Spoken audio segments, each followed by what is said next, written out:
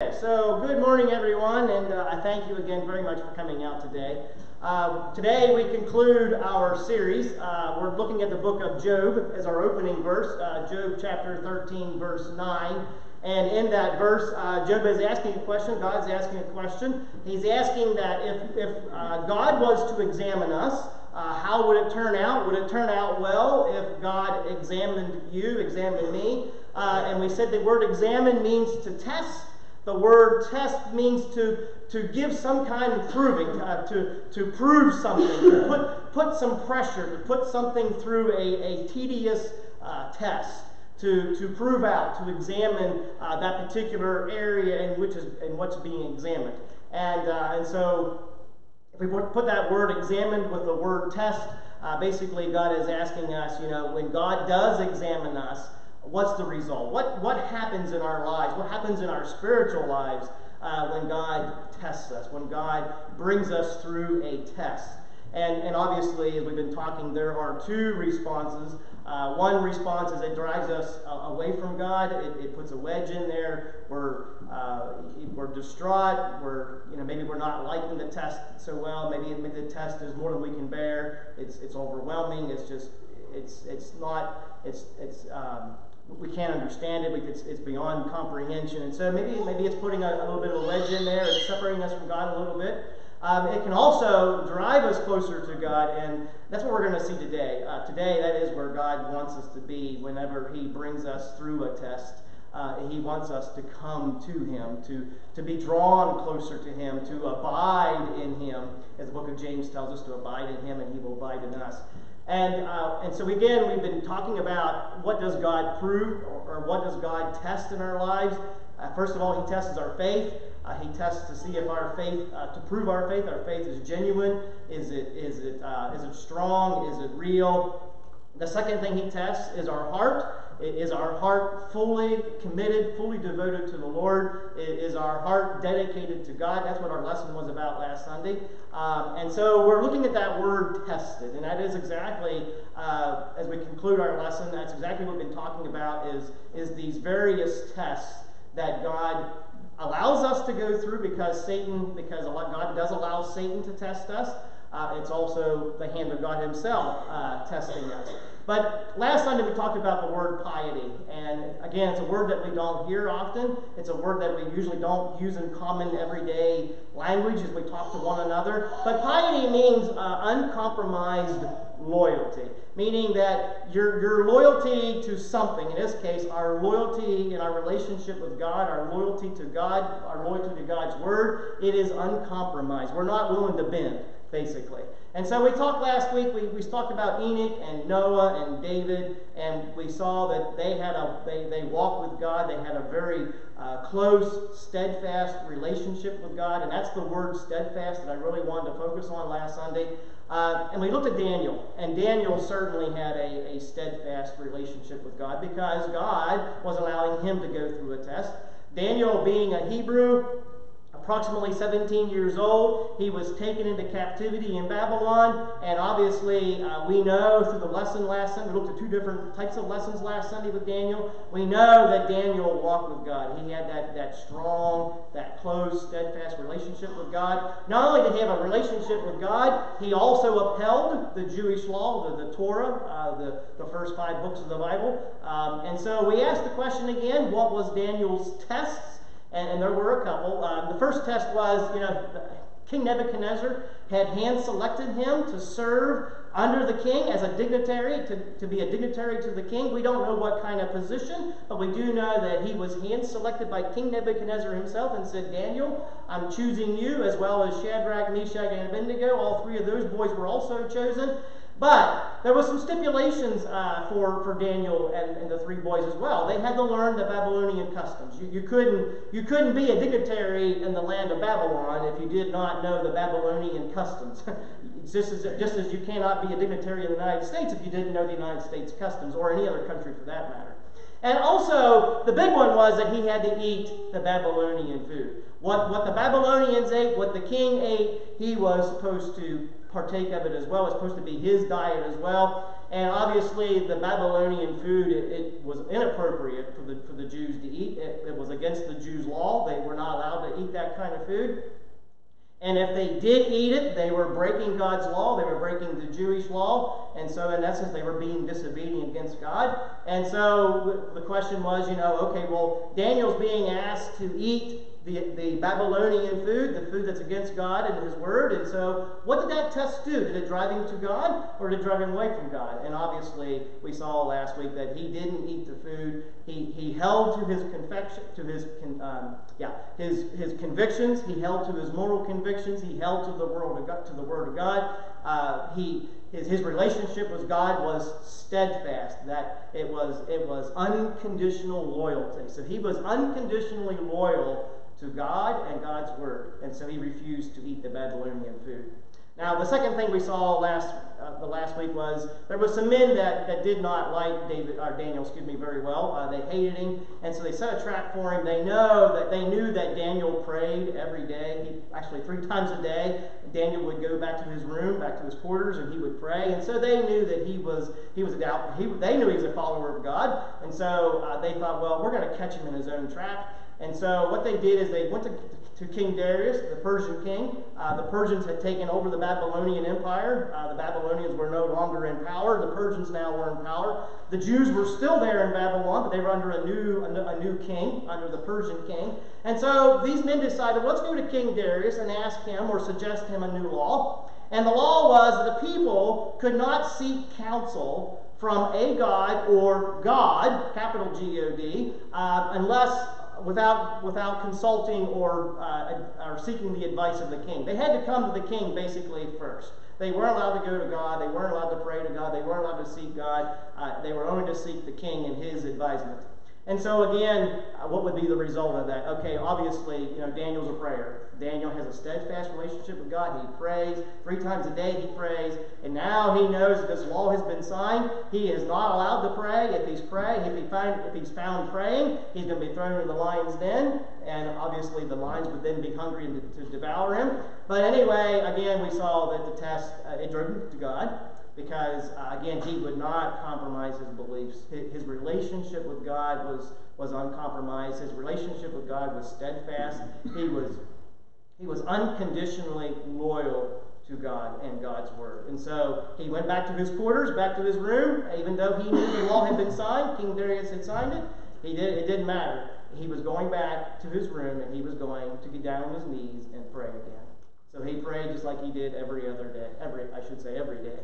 And so again, the question for us, the test for us is, do we hold fast to our beliefs? Do we hold true to our moral convictions?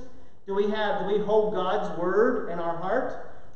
Do we have an uncompromised, steadfast relationship with God? And so the 2 things that we talked about last Sunday are kind of the same 2 things that we are tested with. Maybe we're getting a promotion. Maybe we're looking forward to something occurring in our lives. Maybe there's a chance of a lifetime coming up. Maybe it's a vacation of a lifetime. But in order to ascertain that, in order to have that, you have to bend the rules a little bit. And so are we willing to bend the rules just to get what we want? Just to get that long-awaited promotion, that long-awaited vacation, that long-awaited whatever it may be? Are we willing to bend the rules to get it? And then the last one was, of course, the laws. Darius had passed that law of the land, and so again, when the law is passed, when a law of the United States is passed, when the president makes a new law and he signs it into effect, does that new law, it may not be supportive of our Christian beliefs, of our Christian faith, and so what does that do? Are we willing to allow the laws of the land to change our conviction, to change our moral standard, our closeness with God and our closeness with His Word? And so again, looking at Daniel again, so when those kind of things happen in our lives, are we driven from God? Are we driven closer to the Lord when those kinds of tests happen in our lives? All right, as I mentioned, today is our last Sunday for our study this series. We're going to start in the book of 1 Peter chapter 1. Today, we're not going to focus on the test itself. Testing of our faith, testing of our heart. We did several lessons on testing our faith. We did several lessons on testing our heart. Today, I really want to encourage us, because I know every one of us is going through a test right now. I know every one of us is going through a test right now. Everyone is going through a test right now. Look at the situation of America. That should be a test for us. That should be a testimony of a test for us, of what's happening in our world today. So I don't know if it's bothering you. I'm hoping it's bothering you, because it's certainly bothering me, and so it is a test for me. And so today I really want to encourage us today. I want to encourage myself. I want to encourage you through the Word of God today, that when we are tested. All right, in 1 Peter chapter 1, verse 6, it says, "In this you rejoice." Now listen to what Peter says. "In this you rejoice, though now for a little while, if necessary, you have been grieved by various trials." Okay, did you hear what Peter said? He says, even though we're going through some testing, there's a reason to rejoice. There's a reason to rejoice, even though we're going through a time of testing. Now, so that the tested genuineness of your faith, more precious than gold that perishes though it is tested by fire, may be found to result in praise and glory and honor at the revelation of Jesus Christ. All right, now Peter tells us that we have already, and as I mentioned, we probably currently are still going through tests. We went through numerous tests. We have more tests to come, and I'm saying again that we are all involved in a test right now. Now, each of those tests, they vary in intensity. Some of them are mild, some of them are not as bad as others, some of them are very severe, and then I use the word atomic. Some of them are atomics. They're atomic bombs. They're just like, wow, I cannot deal with this. And I know many of us today are going through atomic bombs.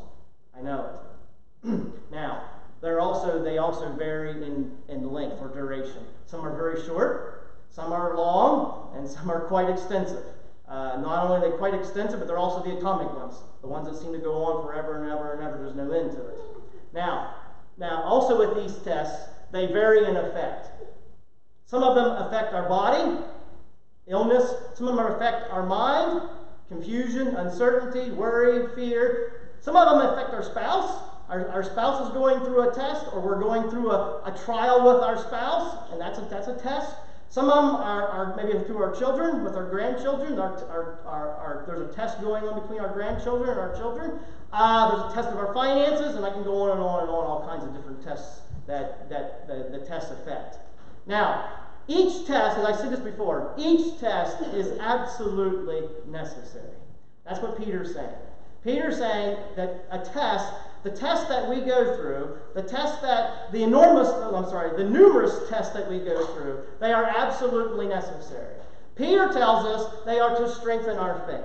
They are to harden or solidify our faith. Now, when I use that word harden and solidify, I'm trying to say that they're to make our faith stronger. They're to make our faith pliable, durable. God wants strong faith. God wants our faith to be pliable, durable. He wants to be, and that's why he tests the area of faith, is to strengthen it. Now, we also been talking about God using tests of our heart. And so God also, it's important, or it's necessary for God to test our heart, because he's trying to soften our heart. He wants our heart to be receptive. He wants our heart to be open. He doesn't want our heart to be hard in a sense of turning away from him. He wants our heart to be open and receptive, to be obedient. That's where God wants to bring us, is obedience. Now, in Psalm 66, verse 10 and 11, it says, "For you, O God, have tested us. You have tried us as silver is tried. You have brought us into the net. You laid a crushing burden on our backs. You let men ride over our heads. We went through fire and through water. Yet," now listen to what he says, "yet you have brought us out to a place of abundance." So, with every test, this is important. With every test, there's a beginning. Obviously, there's a beginning. There's a middle, and there is an end. Now, I know many of us sitting here this morning are going through this, are going through your own test. You've been going through it for a long time. It's an atomic bomb test, and you're thinking to yourself, will it ever end? Yes, it will. Because that's what God said in that verse I just read to you. God said, the writer said, he said, listen, he said, we have been going through all kinds of tests, like silver is being tried in the furnace. We are going through all kinds of tests. He talks about all kinds of different tests that are occurring. Then he says, yet you bring us to a place of abundance. He's saying, listen, we're going to go through tests. There's going to be a beginning, there's going to be a middle, but I can assure you they're going to come to an end. And so when we are tested, God will, I didn't say God may, God will bring us back to a place of peace, of restoration, and renewal.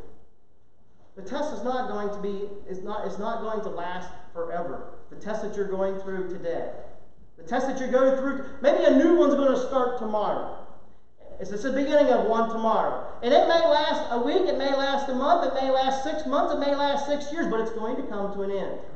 Every test comes to an end. That's what the writer said in Psalm 66. He said, God will bring you back to a place of abundance, a place of peace, a place of renewal, a place of restoration.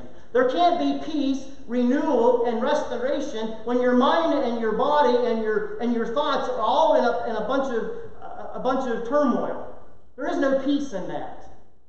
It's very hard to find peace and restoration and renewal when you're being tested. And so God will bring us back.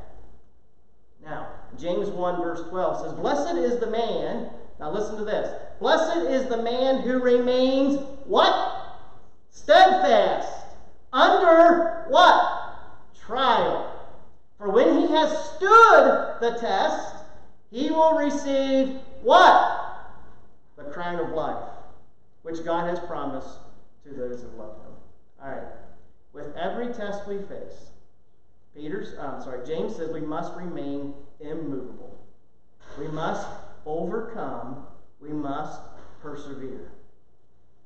Every test, regardless of the intensity, whether it's mild, severe, or atomic, whether it's short, long, or extensive, or whether it's affecting your body or affecting your relationship with your spouse or your children, even with God for that matter, we have to remain strong. We have to remain, James uses the word steadfast. We have to remain steadfast. We have to stand the test. That means that we have to be immovable. We have to be perseverant. We have to overcome. Now, James talks about the grand finale. The grand finale is when it all comes to an end, when the test comes to an end forever, that grand finale, James says that God has promised us the crown of life. That's a guarantee. A guarantee that in this world I will go through tests.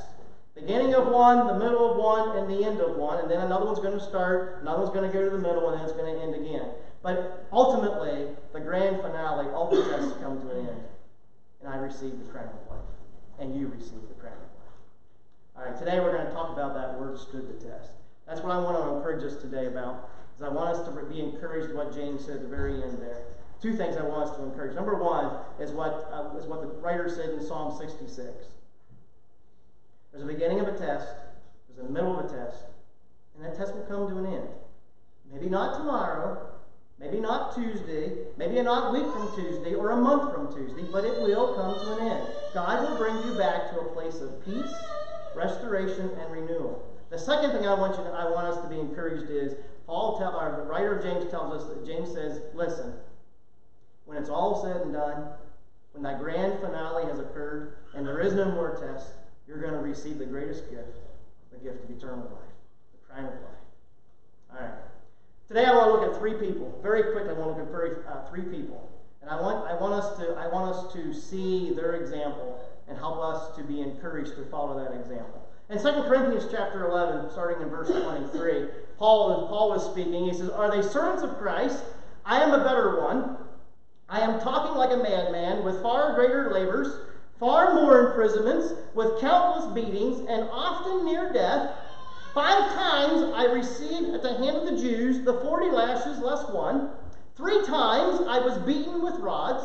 Once I was stoned. 3 times I was shipwrecked. A night and a day I was adrift at sea. On frequent journeys and danger from rivers, danger from robbers, danger from my own people, danger from the Gentiles, danger in the city, danger in the wilderness, danger at sea, danger from false brothers. And toil and hardship, through many a sleepless nights, and hunger and thirst, often without food, and cold and exposure. And apart from other things, there's the daily pressure on me of my anxiety for all the churches. And in verse 31, the God and Father of the Lord Jesus, he who is blessed forever, knows that I'm not lying. All right. We had said the very first lesson, we talked about how does God test us, or how does God allow Satan to test us? And Isaiah 48:10 says that God tests us, or God allows us to be tested through the furnace of affliction. And that can be bodily affliction, it can be emotional affliction, it can be a mental affliction. It's through the furnace of affliction. Now, obviously, as we can see what Paul was sharing with us, the furnace of affliction. He's sharing us with the tests that he has faced. Now, every one of these tests had a beginning, a middle, and an end. Now, let's just real quickly just kind of summarize what Paul shared with us. First of all, he tells us he was whipped 5 times, 39 slashes. 39 lashes of a whip, 5 times. 5 separate times, 39 lashes of a whip. 3 times he was beaten with a stick or with rods. 3 times he was beaten with a rod. He was stoned once, left for dead. He was shipwrecked 3 times. One night and one day he was adrift at sea, hanging onto a raft, hanging onto a piece of wood from the boat that sunk. His life was often endangered by the Gentiles, as he said, by the Jews, as his own people, as he said, and by those false prophets, false teachers. He had spent countless nights unable to sleep, and I'm sure we've probably had countless nights we can't sleep. He's had nothing to eat and nothing to drink. He has the constant stress and anxiety. He's been exposed to the elements, to the extreme heat and the bitter cold. And he says at the very end, he says, God knows that I'm speaking the truth. I didn't make any of this up. And so Paul shares with us the events of his life, the tests that he has endured in his life. Now you notice that each test, as I said, had a beginning, had a middle, and had an end. He was stoned 1 time, left for dead. That was a beginning, a middle, and there was an end to it. He was beaten with rods 3 times. Well, that was 3 separate occasions. It wasn't once, and then twice, and then 3 times back to back to back. It was once, and then another test. He was beaten again, and another test, beaten again. So each test had a beginning, a middle, and an end. Now, I want you to see what Paul writes to Timothy in 2 Timothy chapter 4, when Paul is about to leave this world. He says, "For I am already being poured out as a drink offering, and the time of my departure has come. I have fought the good fight. I have finished the race. I have kept the faith." Now, I want you to see what he says, I missed it. Sorry. So he says that waiting for him, and I don't have that verse, and I missed it. He says in that next verse, he says, "And waiting for me is the crown of life." So Paul, despite the test and its intensity or its duration or its effect upon him, Paul persevered, Paul overcame, and Paul remained immovable. And the Bible says in that verse that I don't have, he says that he stood the test, and waiting for him was the crown of life. So Paul, as he writes the letter to Timothy, he tells Timothy that he's being poured out as a drink offering. He's saying that I'm about to leave. I'm about to die. He knows that life is short. He knows that his duration on the earth is about over. He knows that he has reached the ultimate end. There'll be no more tests for him in his life. He's going to receive the ultimate prize, the crown of life. But while he was on this earth, and while he was going through all of those afflictions in the furnace, he had overcome each one. He had persevered through each one. And he had remained steadfast or immovable. He stood each and every test. How was he able to stand each and every test? Because the Bible says in that verse, he said his faith was strengthened. He had steadfast faith. Now, I want us to go to another character. In James chapter 5, verse 11, it says, "Behold, we consider those blessed who remained steadfast.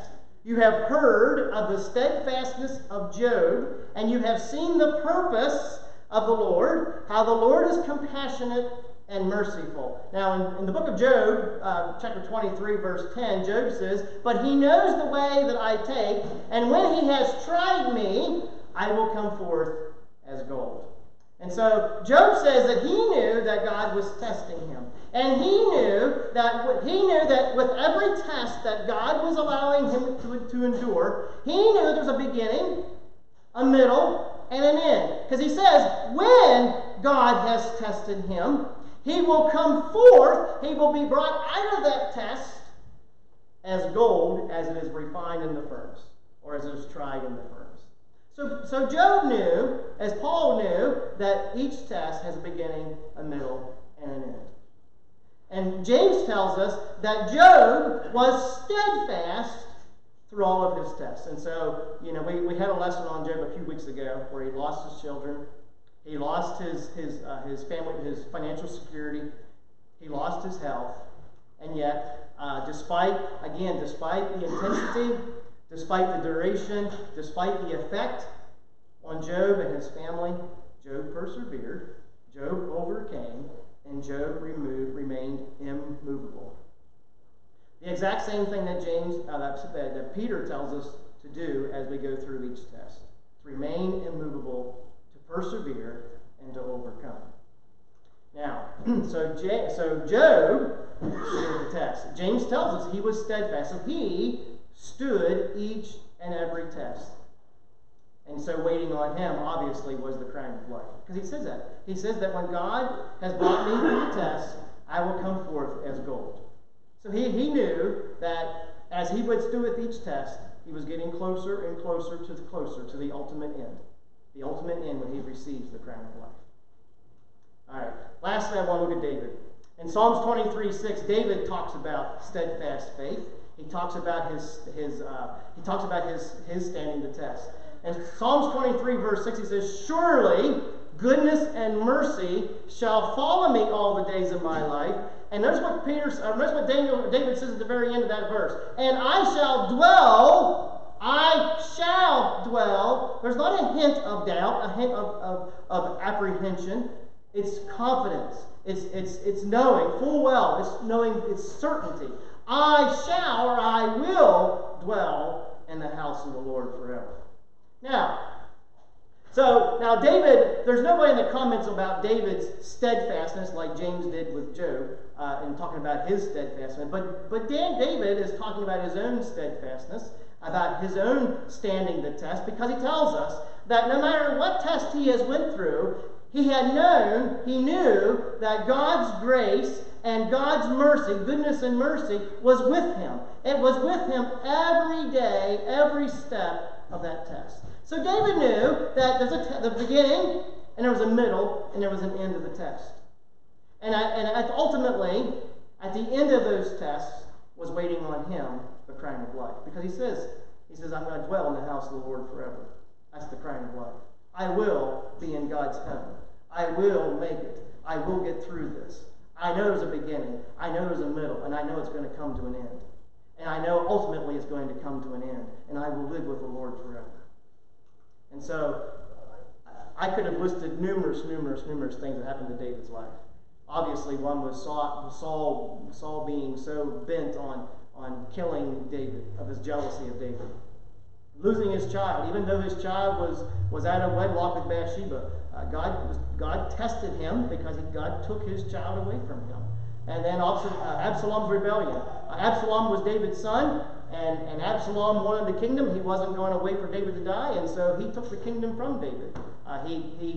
he caused the rebellion, and he took over the throne of Jerusalem, and he kicked David and his family out. He said, "There's the road, hit it. You don't belong here. You're not welcome here anymore." And so another very trying, a very testing time of David in his life.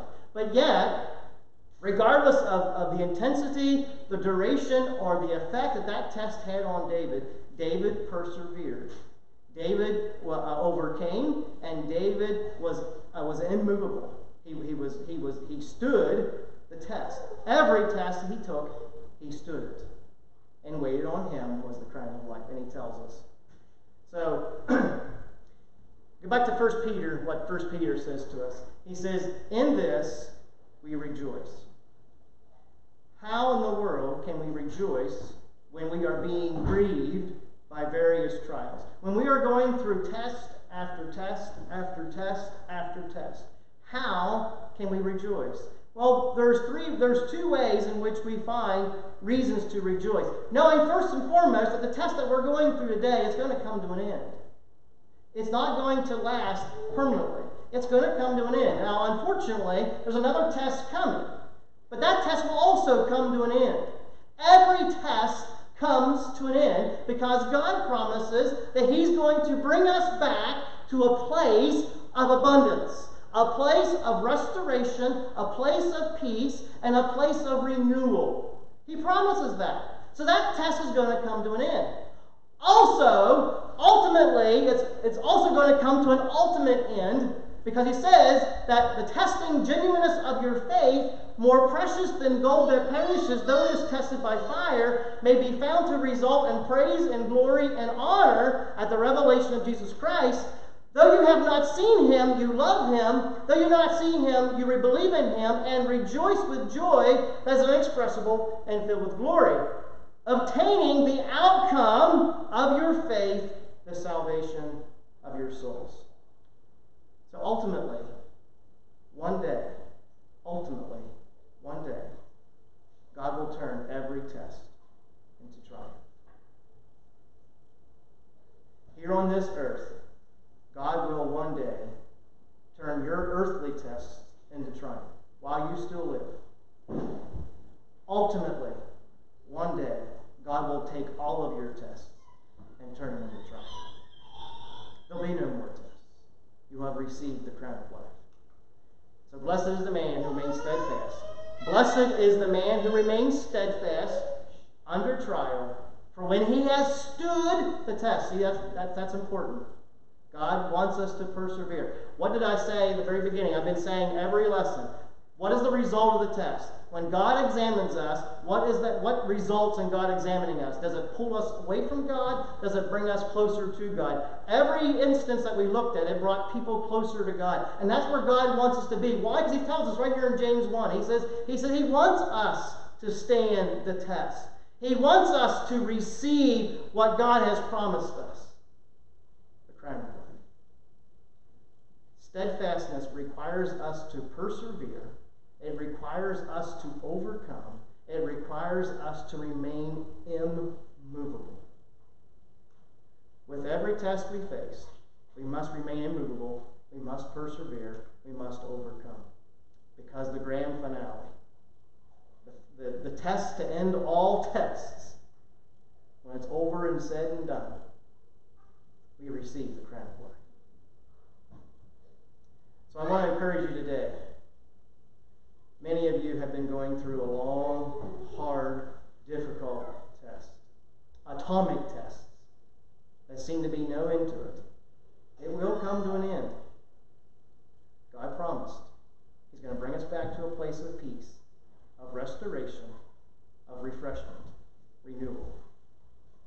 Ultimately, God's going to place upon your head